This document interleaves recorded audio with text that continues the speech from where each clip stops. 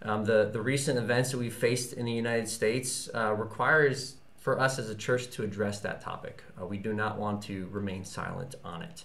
And I did see in the comments, Matt was asking about if we're going to be talking about some of the protests and the curfew, and that'll be mentioned, but we're more looking at God's heart and how he, as disciples of Jesus, he wants us to deal with these current events.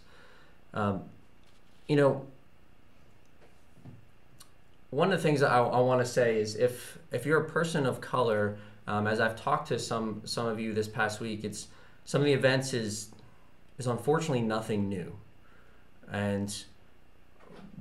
but I think what's new is we've got to make sure that we are keeping our heart focused on God. And if you look at just how society has been responding recently, we've got to make sure we're responding in a godly way. Just a few of the events that have happened recently of, Ahmaud Arbery being killed back in February by two white men when he was just jogging, not doing anything wrong, to George Floyd this past week, being killed by a white police officer kneeling on his neck. That's horrific. Both of those are horrific. And then to yesterday in Salt Lake City, where we had a peaceful protest. And I even know that, we had some people that attended that, but then it turned into a violent protest. And some of you have probably seen the pictures by now, and there were cars that were burned. There was looting that started in some of the downtown areas, and it led to a curfew last night for Salt Lake City itself. That's still in effect. Our society's in a crisis, and I think the crisis is one that's been there for a while. But we need to respond in a godly way. I was looking at a quote, and some of you may have seen it, by Will Smith this week. And the essence of the quote was, "Racism isn't getting worse; it's just now being filmed." And that's unfortunately very true. And I think for myself, Melissa, and I, we're trying to learn about it. We're trying to see how do we respond in a godly way. Our society is in a crisis. We have a true racism issue in the United States. And we have a racism issue here in our community. And I truly believe we need to be a part of the solution. I believe that as a church, we have an incredible opportunity to be a light to the world. For Salt Lake City, our church is one of the most diverse churches. And how we learn together, how we work together, how we share God's love can be a light during this dark time. Now, I'll be honest, I don't know what the solution is. And I'll be honest, I don't know what it's like to grow up in America as a person of color. But hear my heart. I want to understand. I want to learn. I want to help us as a church family figure out how we can be God's light to our hurting community. And I want you to know that if you are a person of color, the Salt Lake Christian Church is your ally in this fight. We don't have all the answers, but we're determined to work together to figure out what we can do. This week, I came to fully realize that as a white man, I was born with a privilege that I did not earn or deserve simply because of the color of my skin. Now, I knew that fact intellectually. But this week, through some conversations I had, I realized the depth of that truth. I realized that my brothers and sisters of color grew up in a different America than I grew up in. In one of my conversations this week, I was talking with a brother, and he was telling me how one of the most dangerous places in a city for him is to be near a police station. And I realized when he said that how different his America was from my America. Because for a white person, that's the safest place in a city. And that dichotomy is wrong. That dichotomy is sad. And it breaks my heart. I haven't been able to shake that thought all week. Yeah. I may not know the exact way forward. We know we don't know the exact way forward. But let me tell you what I do know.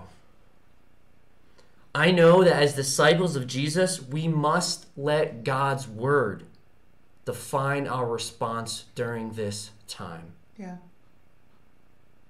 I know that we cannot imitate the world. And we cannot just give into our emotions through the highs and the lows.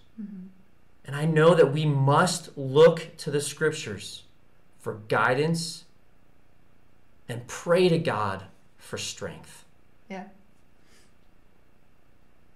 So let's, with that in mind, as disciples of Jesus, we need to be men and women of God who follow his scriptures. Let's look at the Bible.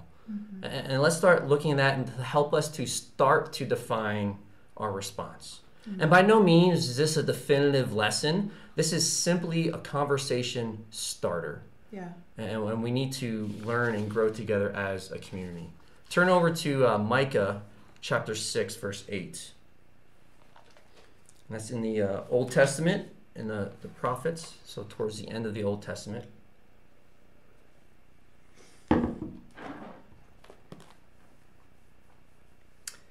In Micah 6, verse 8, God says through the prophet Micah, "He has shown you, O mortal, what is good. And what does the Lord require of you? To act justly and to love mercy and to walk humbly with your God." It talks about what does the Lord require of us? And I think the scripture is applicable for us today, because what does the Lord require of us as disciples of Jesus to respond to the current circumstances in our society, and or not even the current circumstances, the ongoing circumstances that are currently being highlighted? Yeah. He says to act justly, to love mercy, and to walk humbly with your God. And I think this scripture needs to be a key for us as a church, as individuals. Let's look at each one of these. The first one is, as disciples of Jesus, God expects us to act justly. Make sure you understand, he expects us to act. That means we need to be aware of how we treat others. Are we being just towards them? Or are we just falling in line with society? To act justly means to act righteously towards others. Righteousness and justice are sometimes, a lot of times, used by common words in the scriptures. In other words, we need to act justly means to treat other people as God would treat them. One thing I've really been learning is to act justly means to not remain silent. We must act. We must speak up. But we need to do it in a godly way. Amen. Look over in Isaiah chapter 58. In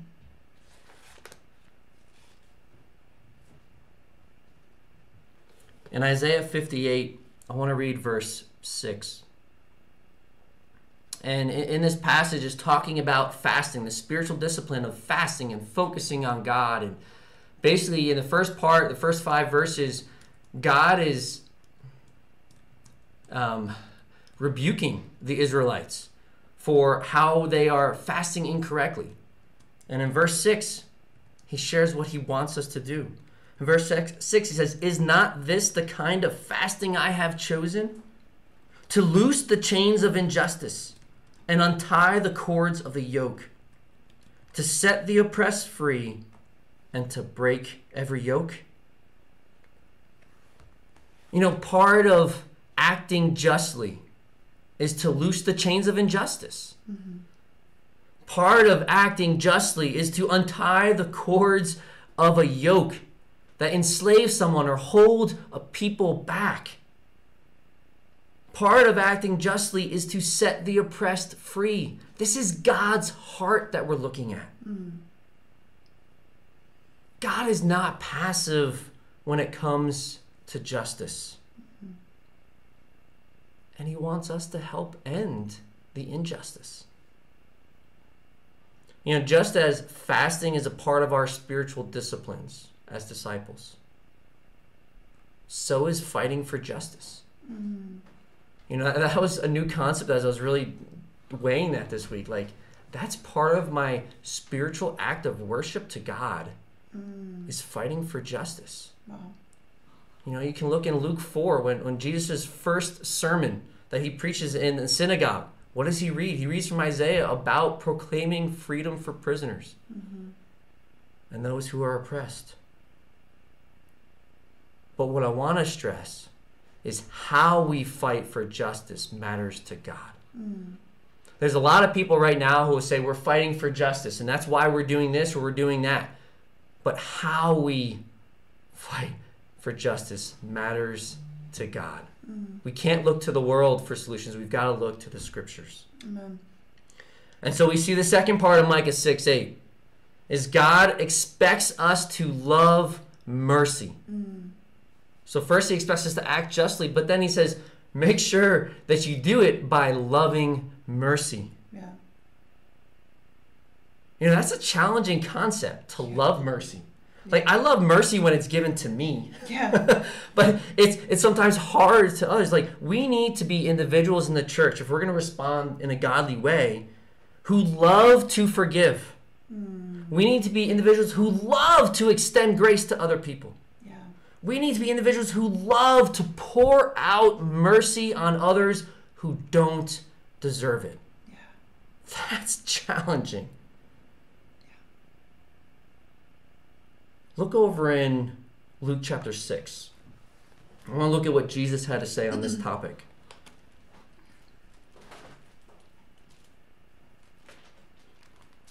In Luke 6, we're going to start reading in verse 27.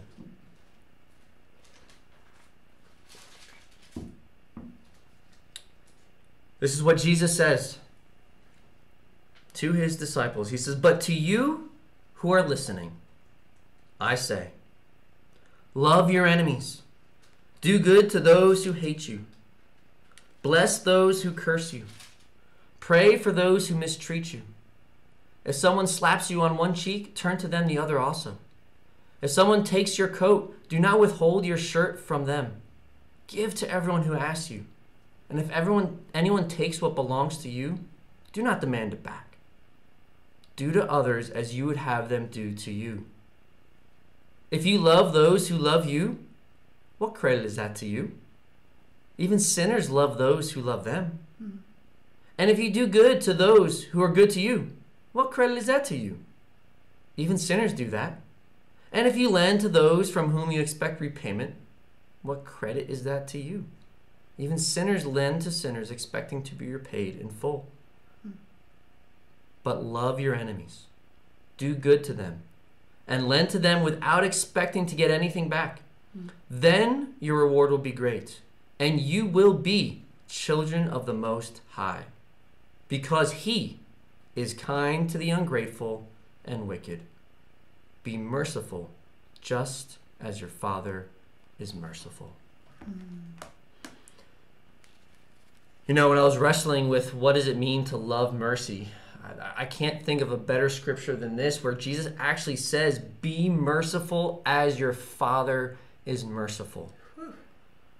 The standard for us of mercy is God's mercy towards us. You know, what does this look like? What does he specifically say? Like, this is a really challenging scripture. So challenging. He says, love your enemies.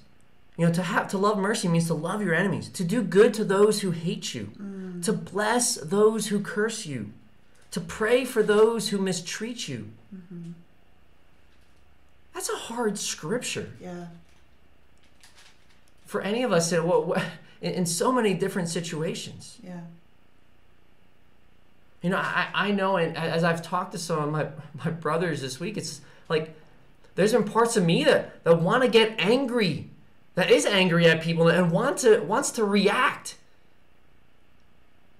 to protect them, to stand up for them. But I've also have to love mercy.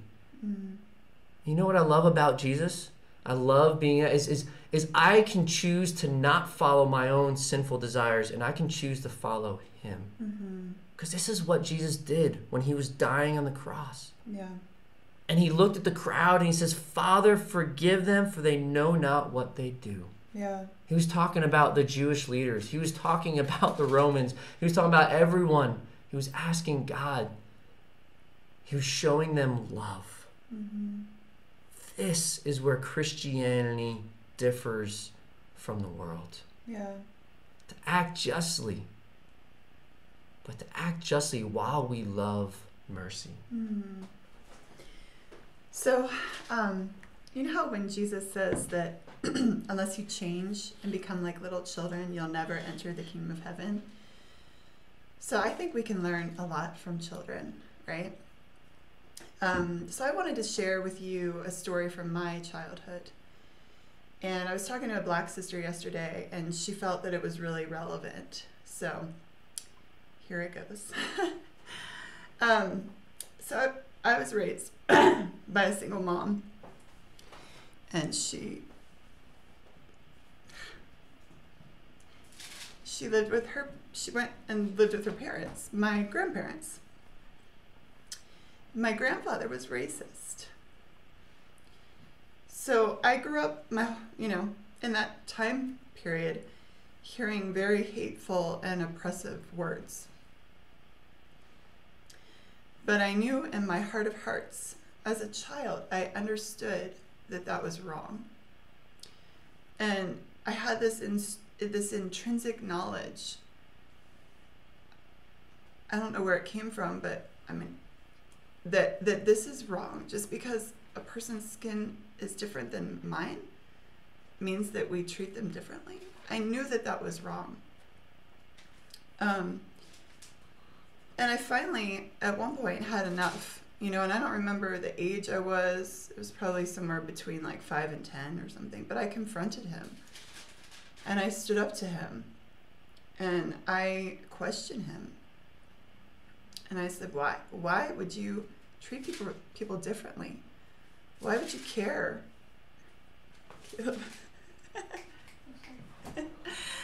Sorry, Caleb was distracting me with the flipping of the Bible. Why would you care? We're all the same on the inside, And I grew up in like the country in Pennsylvania, and so in high school there were probably only about 10 Black people in our school, and I was friends with every single one of them, almost like to spite him, like in rebellion against his viewpoint. And one of them became one of my best friends. That I was at her house all the time. The point is, this was the same man who, even though I opposed him and his blatant hatred and disrespect and oppressive words, I still crawled up in his lap at night and cuddled with him while we watched TV. I never stopped loving him, and I think that's the simplicity of children, right? They're not as complex as we are. They don't have all these layers. I saw that I loved him, and I never stopped loving him, but yet I wasn't gonna go along with his viewpoint of racism. And what I'm learning from all of these hard conversations that we're having, that we're leaning into with people of color, is that it's not just enough to stand back and be silent. It's not enough to agree with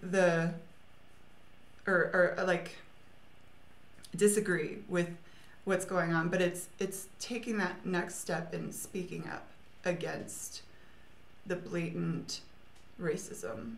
And that's what I did as a child, and I want to do that more as an adult. Thanks for sharing that. You know, I think as we look at this idea of loving mercy, I want to ask us to think about, why is this Jesus' standard?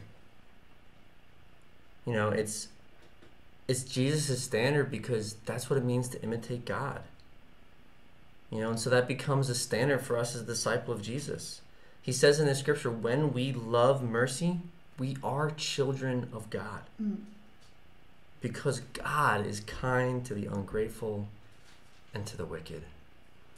And as we said before, we're still figuring this all out, but as we figure this out as a church, as a community, we've got to make sure we have to absolutely keep loving mercy as a central component of it all. And then lastly, back to Micah 6, verse 8, the third thing that says God requires of us is that God expects us to walk humbly with God.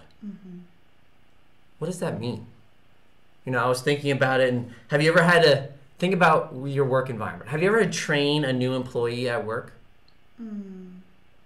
Someone who just came in, who didn't know the job, who've never done it before? Were they humble, eager to learn, willing to be corrected? Or were they prideful? Didn't want to listen to your experiences or your advice, and they felt like they knew how to do everything. Those are the two sides. It's are we going to be the humble individuals who are looking to God for the answers, walk humbly with Him, or are we going to be prideful in what we think are our own opinions? And that's where we've got to let the scriptures guide us. Yeah, and I think those of us that have never experienced this type of mistreatment, we don't know what this feels like. And this is the type of humility that we'll need to learn. We know that we can never understand. We can never understand. All we can do is listen. We can lean in. We can have those uncomfortable conversations. We can ask a lot of questions. We can listen and listen and listen some more. And I think that's what I'm learning and what I'm really trying to grow in during this time. And I think that's the humility that God speaks about and what we need with one another. Amen. You know, once again, as we look at Jesus, Jesus lived this out. Jesus walked humbly with God and accepted direction from Him. There's several times He says, I can only say what God has told me to say. You know, I can only act in the way I see the Father acting. He was humble to God's direction, and we need to do the same. You know, as we start to have a time of communion here in a few minutes, you know, I want to encourage us that during this time, and always, God expects us to act justly, to love mercy, and to walk humbly with Him. And guess what? Our Lord and Savior, Jesus Christ, that is what He did. That is what defined Jesus. Yeah. Jesus stood up for the oppressed. It's all over the Gospels. The people who were shunned and hated by society, He loved them and fought for their justice. Yeah. From the lepers to the women to the tax collectors to the Samaritans, and you can name more in there. And Jesus was merciful. He gave mercy to everyone. And Jesus was humble. Yeah. He actually says that's what defined Him. He was meek and lowly in heart. You know, as we close out, let's look in 1 John chapter 4.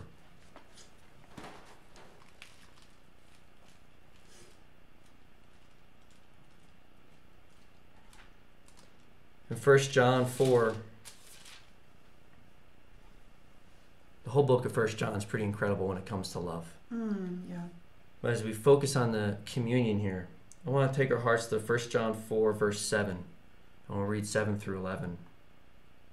It says, "Dear friends, let us love one another, for love comes from God. Everyone who loves has been born of God and knows God. Whoever does not love does not know God, because God is love. This is how God showed his love among us. He sent his one and only Son into the world, that we might live through him. This is love, not that we loved God, but that he loved us and sent his Son as an atoning sacrifice for our sins. Dear friends, since God so loved us, we also ought to love one another." You know, as we reflect with the communion today, I want us to remember that Jesus died on the cross out of love for every single person, regardless of the color of their skin, regardless of their economic status, regardless of where they grew up. And therefore, let us let that love that was poured out on us motivate us. Reflect on that love, motivate us to show love for others, regardless of how they treat us.